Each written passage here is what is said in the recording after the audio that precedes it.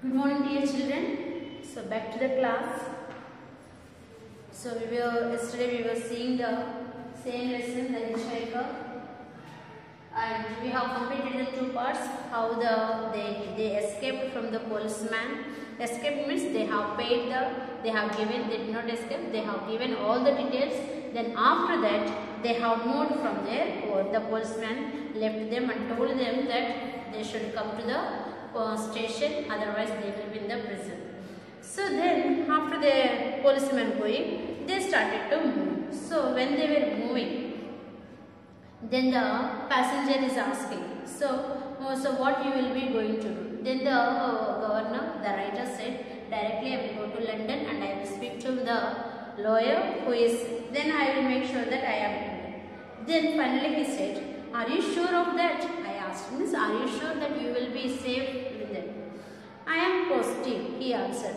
They can take your license away and they can give you, means, big fine, but that all be the end of it. So they will be giving you the fine, they will take your license and they will give you a big fine. That will be last. I felt so something here.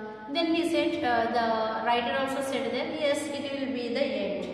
By the way, I said, why did you lie to him? So he told, the writer said, whatever it happened, you leave. Now you tell me why you have lied to the policeman. Then he said, what I lied? Where you felt that I have lied to the policeman? The passenger put given back question to him. Well, when did you feel? How did you feel? Why you felt like that I have lied to him? Then he said, you have told that you have your job is very different, but you told him that you are just a carrier, cement, you carry all these things, you have told all the nonsense, that is not real. So, and then he said that time, it is not needed to tell all the details to the crowd. So, whomever the policemen, whatever they are coming, no need to tell all our details, it is not. Then immediately the writer said, are you ashamed of your job that you cannot tell others? What is the reason? Then immediately the Hich Hiker passenger got it. Why I have to be ashamed and why you want to know so much? Then he told, you writers are very like a firecrackers. How the crackers start firing, exactly you are. Once you start asking questions, means there is no end for the writers.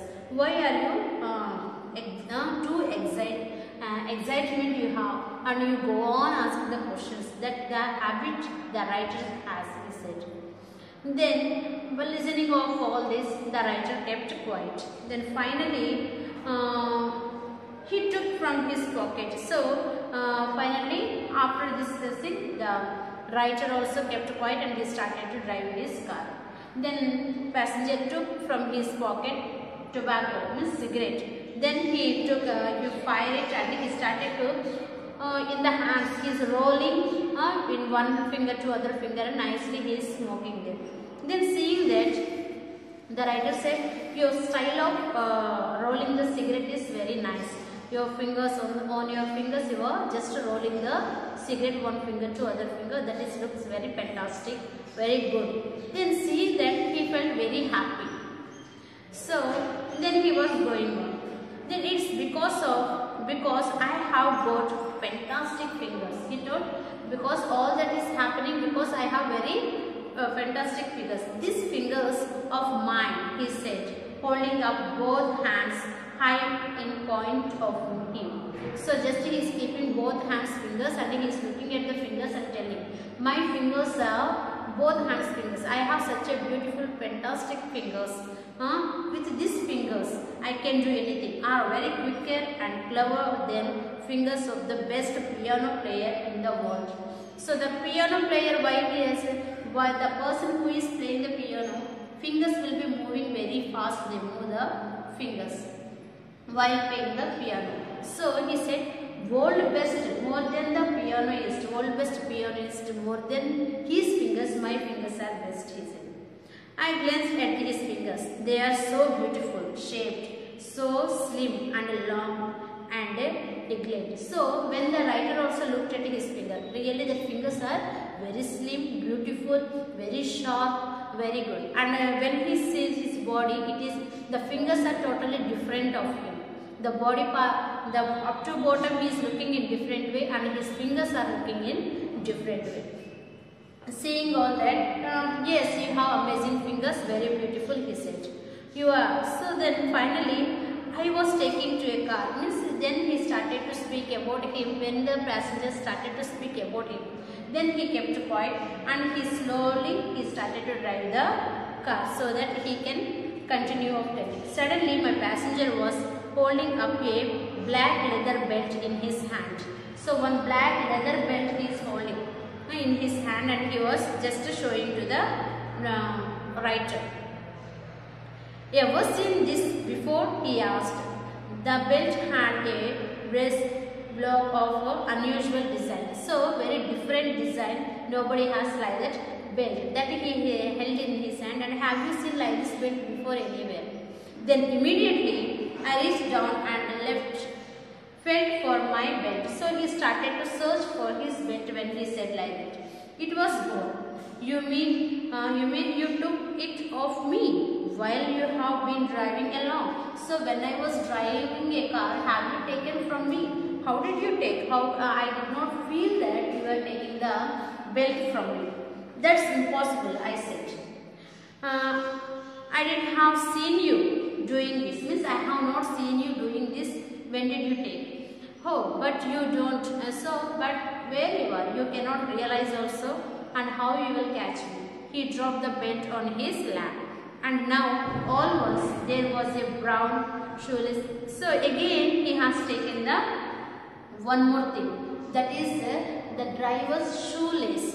So that also very sharp, very shining on shoelace. So that also he has taken. Good grief, I said. Means how well you are taking without my knowledge. I am not even knowing that you are taking from me. First he has taken his belt from his pant. Then after that he has removed his shoelace without his knowledge. Then how it happened, he said. Then he told, that is all magic of my beautiful fingers. I can take out without any. Then you have never, so nothing. He said proudly. Means such a things what I am doing you have never seen, because that much beautiful fingers, fantastic fingers I have. Then again he was, what is the time? He asked, passenger asked. When he asked, then when he was looking for his watch, he lost his watch. That also, that teacher my slave to look at the watch on my breast. It was not there. He held out his hand and there was my watch lying in his palm. So just it is laying on his palm, his watch also is there. Then now, nice bit of stuff. This he said. So then after that, he told, it is very nice of that very different design it has. Very good, he said. Superior quality. 18 karat golden. So means very gold one and super quality, superior quality, he said. Easy to sell. It is never any trouble getting rid of quality goods. So he said, it is very rare we get the quality goods. It is very good and very nice, he said. I did like it back. If you don't mind, I said rather loosely. Means he is told, can I ask you something? If you are not going to feel bad, then I can ask you, he said. Then he told, okay, you can try, you can ask me. Then he placed the watch carefully on the leather, try it front of me. I did not nick anything. So he told, I did not take anything, so I am giving you back, just you take it, he said. Then finally, from you, governor, he said, you have my bell, you are giving me a lift. I am glad to hear it, I said. So then he told, you are my, I am very grateful to you, the governor, because you are giving me lift. Nobody gives me lift. Means very fast we won't get the lift. But as you have seen me, immediately you stop the car. So I am always very glad to you. Then all I am doing is a answer your question. He went on. You asked me what did for leaving. I have shown you. Means you have asked me that what I am doing. For all that only I have taken your things. I have shown you what work I am doing. So you are a pickpocket, I said. Then immediately the writer, the governor said, so you are a pickpocket, means you are a thief, is it? Then I don't like that word, he answered. It is a vulgar word, means vulgar means what we can say, impolite.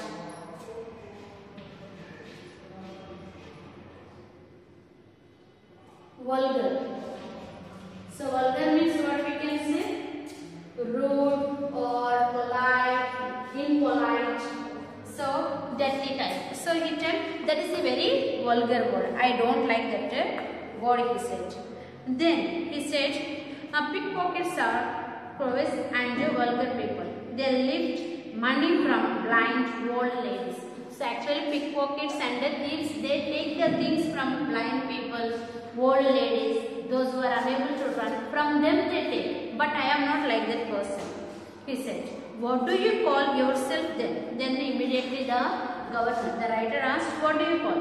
Me, I am a fingersmith. What he said? I am a fingersmith. With the finger I am doing a magic. So I am a fingersmith, he said. I am a professional fingersmith. He spoke the words very proudly. He has spoken the words very proudly. Then, I have never heard that word before.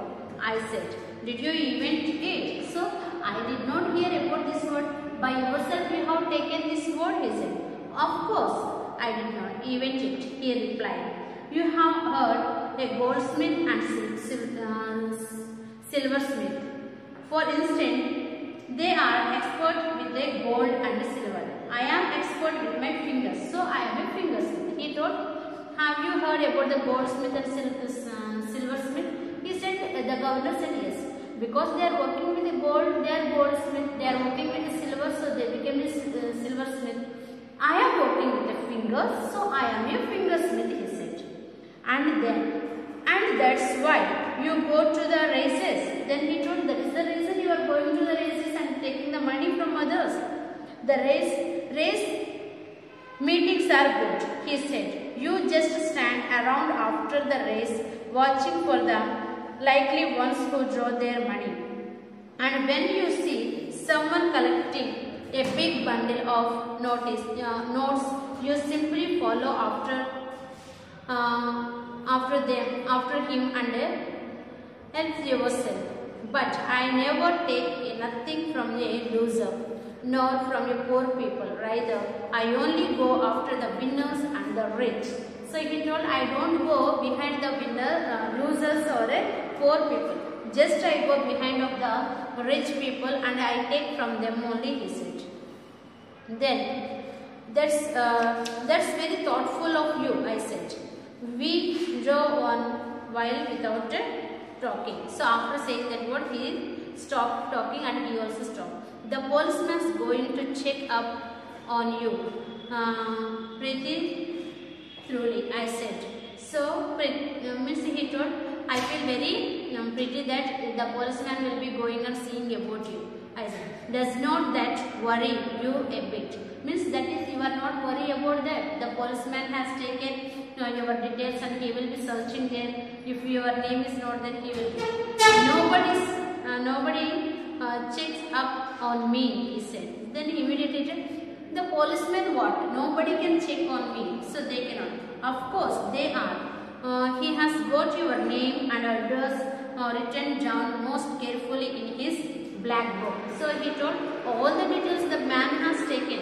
But you are telling that he cannot take anything. Then immediately the man gave him another of his